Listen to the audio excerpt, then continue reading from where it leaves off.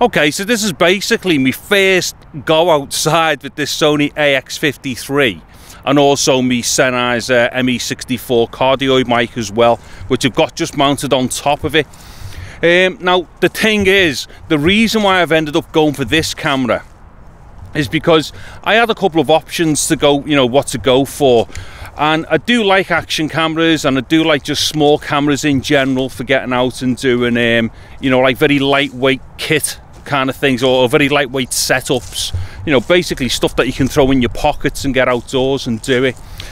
So basically what it was, I was looking at the GoPro Hero 7, and you know, I've kind of read too many negative things about it so far. Maybe it's going to get better with future firmware updates, I don't know.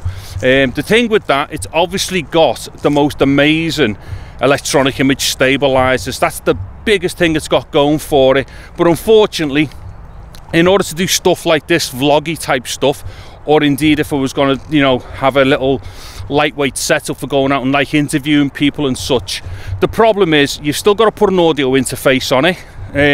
You've still got to put a pistol grip on it, and then you've also got to like mount mics on it and stuff like that. So in the end, it does become a little bit bulky, you know, for what it is, which is a small camera basically. And then by the time you put all the other bits on to make it useful, it does bulk it up a little bit. And then the other option that I had as well was to go for the DJI Osmo Pocket. Now again, you know, that's got some great plus points, but at the moment, this is the end of January 2019, they still haven't released the audio adapter for it, so you can't plug external mics into it right now. And then once it gets to that point where you can do that, you're going to have some kind of a mounting system for the Pocket to put it onto a rig or a grip, and then add mics to it and stuff, once again bulking the size up and whatnot. But I think the worst thing that I've seen with it is all the footage always looks jerky on it, and that's because it's just, you know, very, very high shutter speeds to compensate for light with it.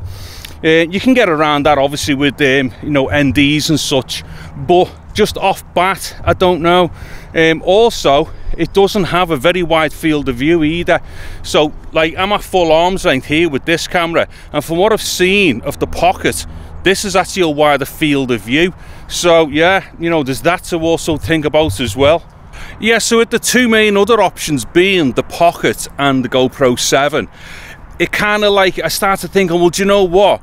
By the time we've bulked either one of them up, and by the time we've got around some of the things which I don't particularly like about them, such as field of view on one, battery and colour issues on the other, I just thought, well, do you know what? I might as well go for another camcorder as well. Something that's capable of 4K and stuff as well if I need it. But probably more importantly, something that's got a really good image stabilizer on. And I think out of all the small camcorders, this one is probably the one that's got the best thing on it, because it's like got the optical image stabilizer, which also then has the option to then have an electronic one added on top of that as well. And on the point of stabilization, right now, because I'm in 1080p mode on this camera, I can go to intelligent active, and basically what that does, it combines the optical stabilizer with like an intelligent EIS as well, because what it does in 1080p mode, it just uses a bit more of that sensor to be able to kind of blow in a bit more as well. So you kind of get like the added benefit of two types of stabilization for doing this. And I'm just looking at the monitor right now, and I've got to say, this is like quite possibly the best stabilizing that I've seen on cameras similar to this. I don't think I've seen anything better than this, to be honest. Obviously the EIS on the GoPro 7 is amazing, and the Pocket also obviously has a well, basically it's a gimbal built into a camera. So yeah, as far as them two things are concerned, they're great, but for this type of camera, I don't think I've seen any better than this before. Now another plus point with this camera as well, which is a little bit of a contradiction to the way that I would normally shoot, is that it lends itself to being handled in auto mode very well. So, you know, mostly I'd be shooting manual, but then that's when I'm behind, you know, the back end of the camera and not in front of it. But the thing is, when you get in front of any camera, if you're just like, you know, controlling it on your own, it's very difficult to do all of it manual, and it's probably near enough impossible to do it if you're mobile, constantly like running and gunning with it with you in front, and like, you know, moving around and like dipping in and out of various light conditions and stuff like that, and stuff as far as focus is concerned as well. So yeah, I think it's auto mode kind of really does lend itself to like being a really good vlogging camera. I mean, right now as well, this field of view that I've got here, that's me full arm's length away there, because what I've done, because I've just set it down on a small little tiny tripod thing on top of this wall, I've took all the stabilizing off and everything, so this is how wide it is at full arm's length. So I think this is actually quite wide for a camcorder. I'm really quite surprised by it. I think it's great. Also, on the point of its automatic control, there are certain amounts of manual control you've got with this camera as well. So as for instance, earlier on when I was kind of like walking up earlier in the park, I had the shutter set to 50, and also I dialed in a bit of white balance on it as well. But the thing is, you know, that's all well and good when you kind of like, you're a bit more relaxed, shall we say, and you're kind of just in one position. But I think once you get beyond that and you start, you know, moving the camera about a fair bit and stuff like that, you really do have to go fully auto. I mean, because what I've done right now, I've put it into fully auto, so the shutter's on auto, white balance is auto, everything, and all I've done was just literally touched the screen on the point that I wanted to like focus and expose, which is obviously me in front of it, and it just works straight away. You know, I think it's great for this type of stuff. Anyway, yes, that was just another point on this auto control function for the camera. Okay, so just for the end summary bit now, and what it is, I'm indoors and I'm a couple of weeks down the line, because what it is, I've just come to edit the piece and I realised I've lost the end clip that I did when I was out in the park. So basically what it is, I'm just going to do this bit indoors and try just a couple of quick other things. One, I'm using an external condenser microphone. In this instance, it's the Rode NT1A, and this is from my friend Hutchy. And then also I'm testing for like low light conditions as well. Now what it is, I've kind of like, I've let it find the white balance by doing like its auto white balance for like this particular setup here. You can't dial in the white balance, but it does a really good job when you kind of do like the auto select for white balance, as opposed to picking like, you know, the preset color temperatures for indoors and outdoors and whatnot. Let's see, I've kind of dialed in something roughly for focus, and also hopefully that is anyway, and also there's a little bit of exposure control that I've done. Now the picture that I'm looking at on the screen looks good. Okay, so basically I'm just going to try and summarize as fast as possible. Now what it is, like I was been talking about all the way through this video, I was at a point where I needed to make a decision over a new smallish camera. Preferably I wanted a GoPro type camera or possibly the Pocket, but you know, I give it a lot of thought, and I just thought to myself, do you know what, I love GoPros for certain things, and they're well capable of doing you know, really good kind of audio, and like they're really good at being like kind of very spontaneous as well. But the thing with them though, in order to get decent audio, you've got to bulk them up a bit. So you're going to have to put a pistol grip on, you're going to have to put a case on, you're going to have to get the external microphone adapter, then you've got to attach your microphone. And then by the time you've done all that, you know, you're talking of something that's like, you know, it's got a bit of like height to it. Maybe not as deep, obviously, as a AX53, but it's definitely going to be taller in the long run. And then I've looked at, you know, very recently, a lot more people are bulking out the Osmo, the Osmo Pocket, that is. And what I've noticed there is like there's a lot of people using like quite big, heavy kind of like, you know, grip systems with tripods on, and then the extra grip for the Osmo, and then also using the side grip for the phone. And by the time, you know, again, people have bulked that up, it's gonna be bigger and taller than what this camera is. Now, obviously, granted, I'd still have to put the pistol grip on the camera, but the things with the microphones and the microphone input, the camera is amazing at it, and hopefully we're hearing something here with an NT1A plugged into it. And basically, you know, you'd attach it to the cold shoe, the well, when you're using like a proper microphone for doing outdoor stuff and that, or you can do an underslung variation on the pistol grip. So realistically, I started getting to thinking, well, for my particular use, because obviously you know, I lay in a lot as well with audio as well as the picture quality. So for me, a Pocket or a GoPro 7 would have ended up being quite big, and when I go out, I'd have to kind of bolt it together. None of which is a problem. Do you know what I mean? Absolutely no way it's a problem for the Pocket or the GoPro 7. But then I started thinking, well, you know, by the time I do that, maybe an AX53 is going to be the better choice for me. And the reason for that is because there's a number of issues still with the GoPro 7 and the Pocket. GoPro 7, there's still issues as far as I'm concerned with its exposure and its skin tones and such. Obviously, then you hear people going on about battery issues and the likes and whatnot. And then on top of that, although what I will say though, you know, how magic is the EIS on the GoPro 7?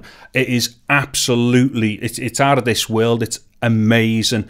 Now, you know, if I had more money than sense, I'd probably get one anyway, just because of the EIS, because it's absolutely outstanding. Although that said, if you want to do action stuff, pure action stuff, you know, you look no further than the GoPro 7. It is the pinnacle of action cameras.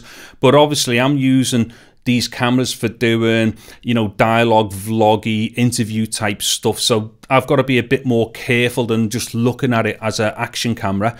And then you get to the Osmo Pocket, and again, it's a fantastic camera in principle. I've seen issues with it as far as focus is concerned and such, and for such a small camera as well, I don't even know whether that was the right decision to have a focus system on such a small camera. You can't, you know, to get focus assist, you'll have to use a phone to do that. So once again, you're bulking it up, and then if you're trusting it to do its own focus, I've seen a lot of that stuff where people are standing in front of it and it's not in focus. We're now into the second week of February, and the adapter still isn't released for the microphone as well, or the microphone adapter. So again, issues with both of them. I mean, I've got to be dead honest, if DJI had have had all the peripherals available for the Pocket when it was released, there's a fair chance I just would have went straight for it because of the external microphone, or the ability to plug an external microphone in. But again, once you kind of weigh all these things up, for me personally, for what I have in mind to use a camera for, which is like semi-portable in the case of the 53, although that said, it's not necessarily semi-portable, again, by the time you bulk up an action cam or a Pocket. So yeah, for me personally, the 53 come out way on top because it ticked a lot more boxes. And right now, the condition that I'm in here, this is low mixed light. Now, I've had the GoPro 5 and 6, and I know for a fact that they wouldn't produce as good a picture as what this is in this particular lighting scenario. The Pocket, I don't know because I've never used one, but I doubt very much it's going to look better than this for light and stuff, like sensitivity to the available light and whatnot. Yeah, so I think in the long run, the 53 is probably the best thing I could get right now, specifically for something that's small enough to be pocketable. And when I did the stuff outside, what it was, the camera was in one pocket. Granted, it was a jacket. It wasn't me jeans, obviously, but, you know, pocket and then pistol grip in the other pocket, boom, put it together, and I had the microphone. Also, there's small microphone options as well, which become very pocketable for something like this. Obviously, as well as, like, you know, the Osmo Pocket and also the GoPro 7, you've got a ton of options for them as well. But the advantage to this camera is that it is a proper camcorder. Now, its stabilizer, I think, is brilliant for what it is, and it's the only camera of its size, proper camcorder that is, that has a, you know, that type of stabilization, which, and it is the best. It is not as good as a GoPro 7 for EIS, and it is definitely not a gimbal like the Pocket. So yeah, you know, they win outright with that, quite obviously. But, you know, The plus points for this camera, you know, it is a camcorder. It's got the mic input, which sounds brilliant, and hopefully I'm hearing that now with this NT1A. Anyway, yeah, so I'm going to have to kind of wrap this up because I did the other stuff outside, and I thought I did that quite snappy as well. So I don't want to kind of like overstay my welcome here.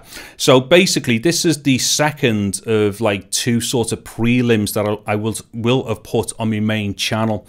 I will have done other videos with this, but they're going to be on my test channel.